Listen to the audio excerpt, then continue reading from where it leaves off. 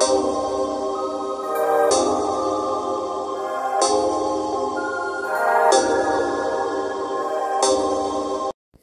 everybody, I am back to show you how I maintain this afro overnight. So it was really simple. I pretty much just put it in, I want a couple doo-doo twists. I call them doo-doo twists because they're loose. I'm not looking for definition. I'm just looking I'm doing it so I don't get smushed hair in the morning. So I believe I do it in 5.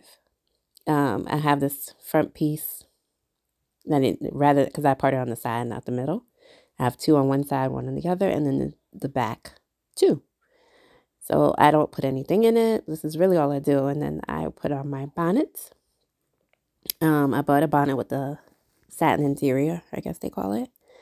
And I go to bed. And shortly you'll see the next day.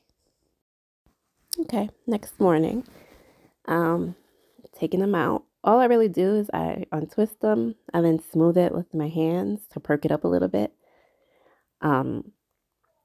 Sometimes I'll add some water if it feels like it's matted or needs moisture. But really, that's it. I go get the roots, pick it out. I couldn't find my pick, so I just used this wet tooth comb. And really, I just play with it with my hands until I get the preferred shape of the afro. Sometimes I'll add some bobby pins to the side, which looks like, yeah, that's what I'm doing. Spin that side back. And I go on about my day. It typically would stay this length all day unless it's like real humid outside or raining.